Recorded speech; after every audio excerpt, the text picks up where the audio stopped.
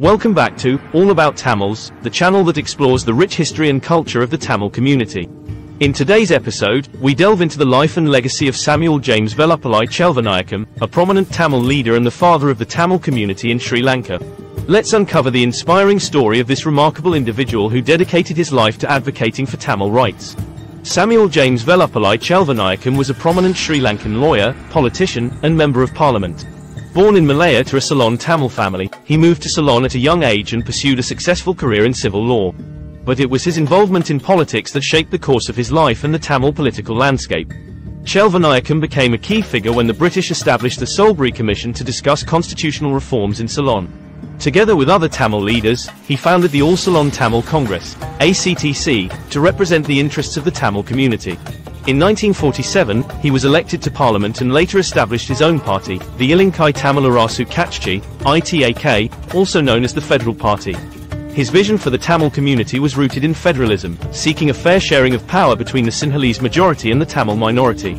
Chelvanayakam signed two significant pacts with Sri Lankan Prime Ministers, the Bandaranaike Chelvanayakam Pact in 1957 and the Dudley Chelvanayakam Pact in 1965.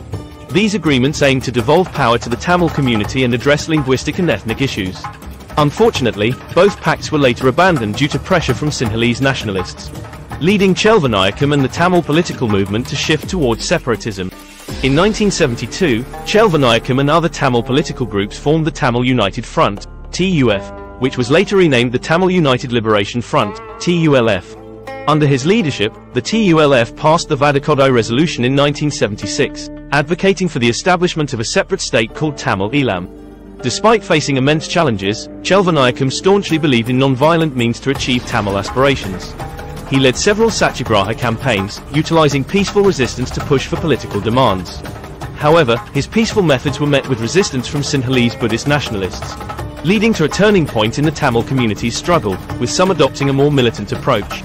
In his later years, Chelvanayakam suffered from Parkinson's disease and hearing impairment but remained committed to his cause. Tragically, he passed away in 1977 at the age of 79. Today, he is remembered as a figure of integrity and dedication, often referred to as the father of the Tamil community in Sri Lanka. And that brings us to the end of this episode on Samuel James Veluppillai Chelvanayakam, an influential leader who fought for the rights of the Tamil community in Sri Lanka.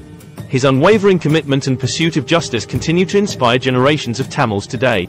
Join us next time on All About Tamils, as we explore more fascinating stories and delve deeper into the diverse tapestry of Tamil history and culture. Thank you for watching. Don't forget to like, share, and subscribe to our channel for more content about the Tamils.